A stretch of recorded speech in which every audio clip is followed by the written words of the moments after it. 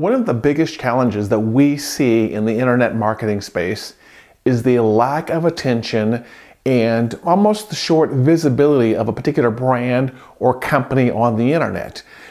Everyone these days is just vying for these millions of eyeballs, and there's just a real challenge in getting someone to commit to purchasing something, or commit to reading something, or commit to watching something. There's just such a challenge of attention span for advertisers like your company and my company, because there's just so many choices out there and things are moving so fast. And so one of the things that you have to learn to do in this world of internet marketing is basically try to find a way to easily further the relationship. And that's what we're going to be talking about in this week's 3 and 5 with Patrick Allmond.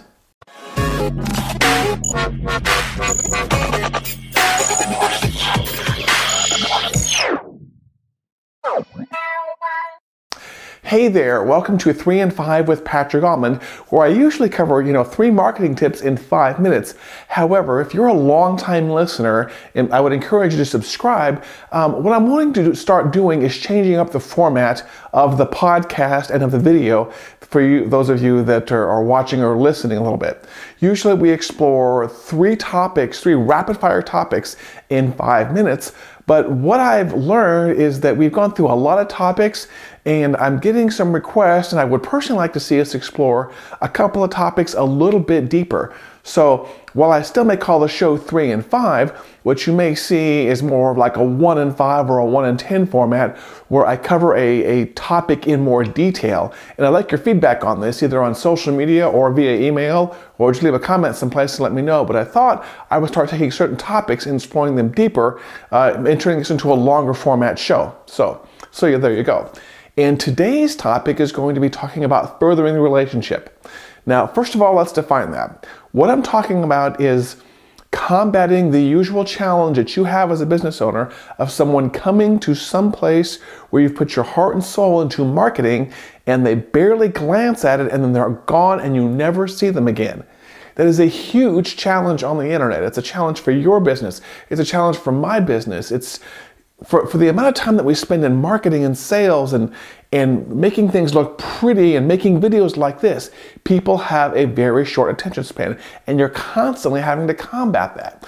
So I thought today in this video, I would give you some ideas as to how to maybe take that relationship a little bit further earlier on. You see, in my belief, there's kind of 2 ends to the sales or marketing spectrum for all of those of you that are in the world of sales and marketing. You've got the people who come in and they have a very short attention span and they're not interested in buying right now, but they may in the future. And then you have at the other end of the spectrum, you have people that are ready to buy, and you have no challenge at all getting them to pull out their credit card or their paycheck. And then you kind of have everyone in between.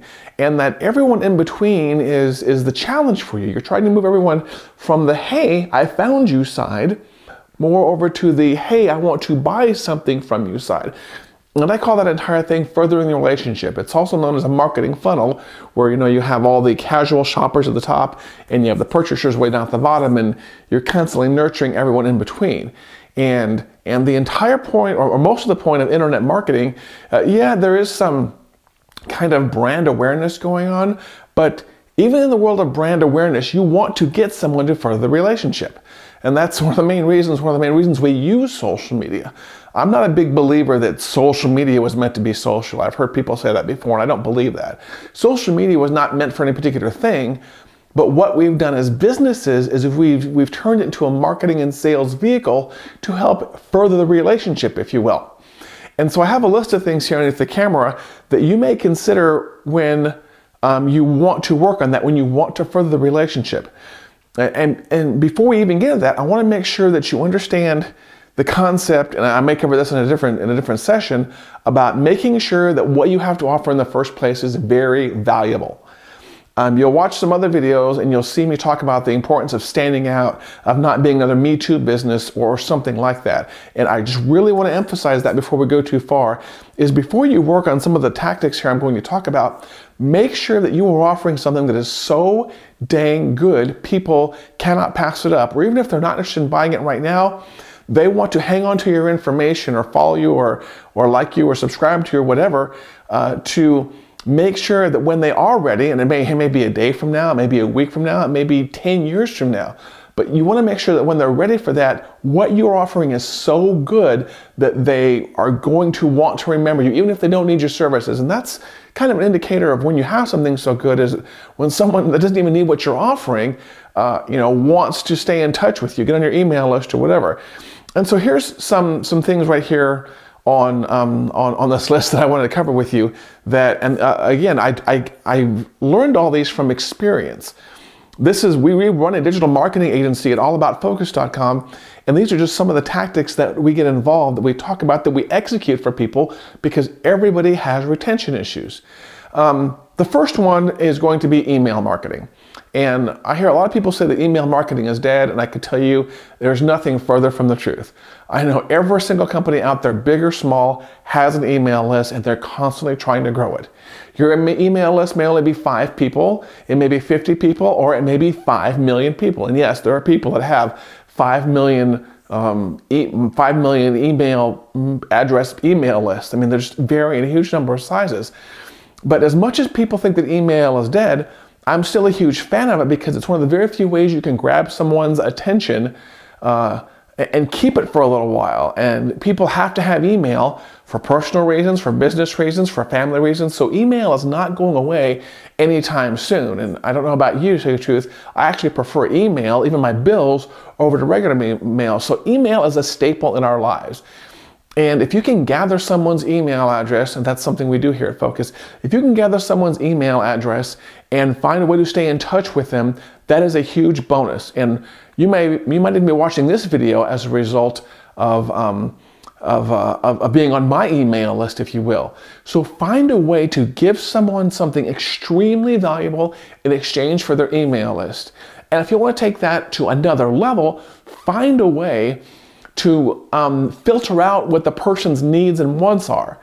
There's 2 different schools of email marketing. One is just to get every single one on a list and just blast them with everything. And that's a good start.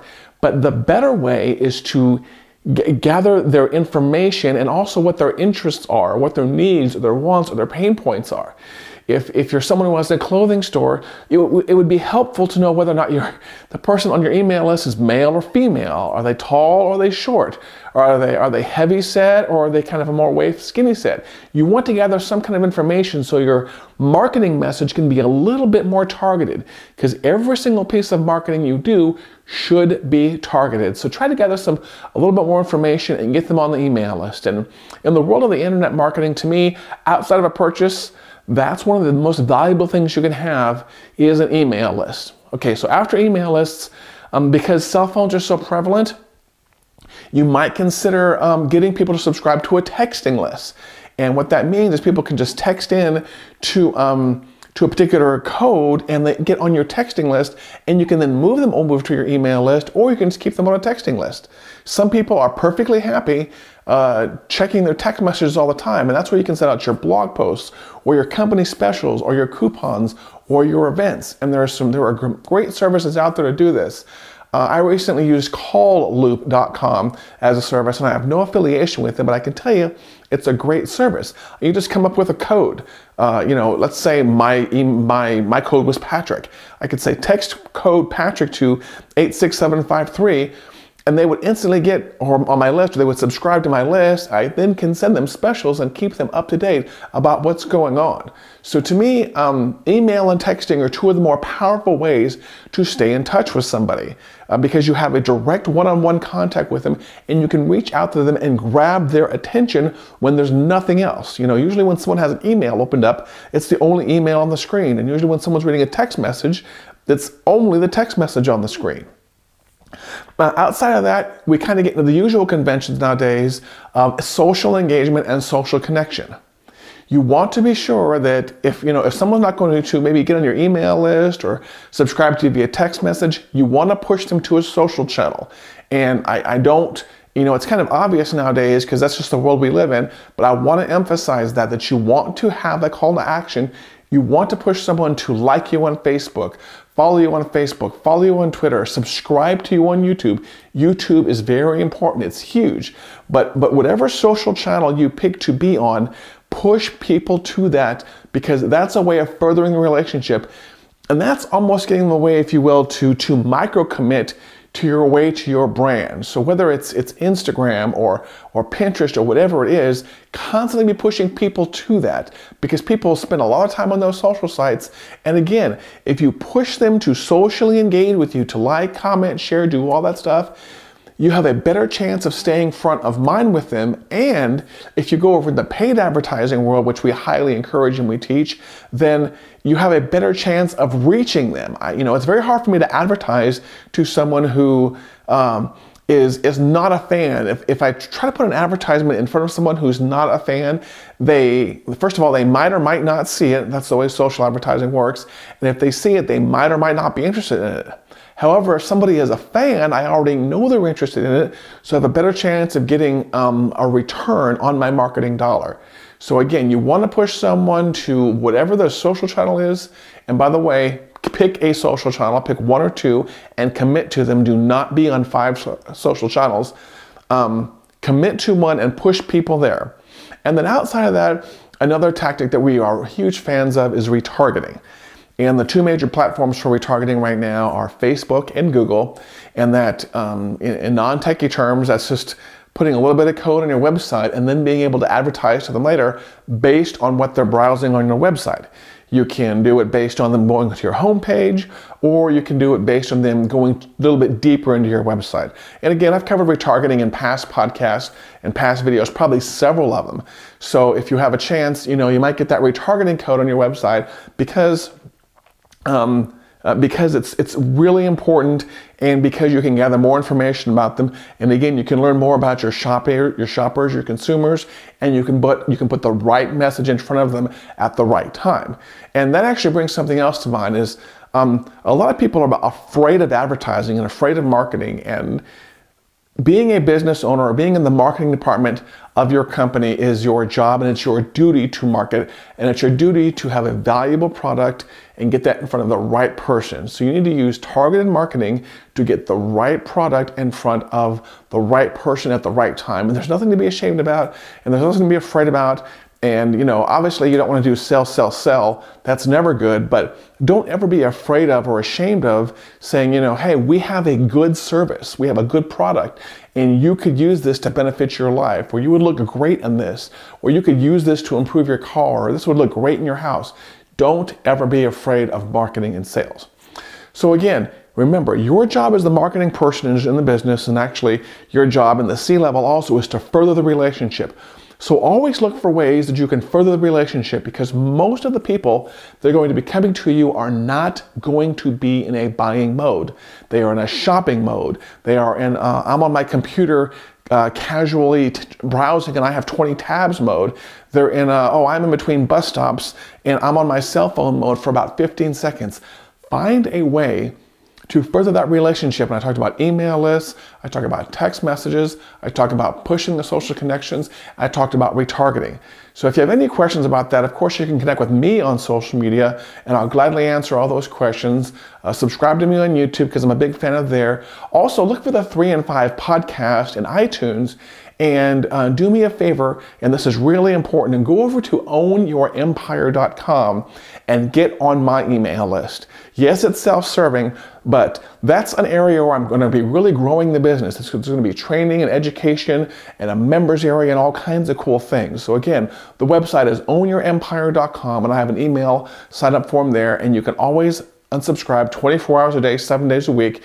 That's why I'm never afraid about getting on an email list, because the smart person will let me get off. And again, I always love your business questions. So if you've got a business question, connect with me on social media, send me a business question, text me if you can track down my, what's the best number to text me at? 405-251-2022, I think is the best one. But it's probably better just to connect with me on social media. And or give us a call at 405-548-5185. Send me your business questions. I will gladly answer them. And you are not the only one that has your business questions. So keep connected with me on social media. Subscribe on YouTube. Thank you very much for watching. And I look forward to getting next week's session out to you in this 3 and 5 with Patrick Allmond.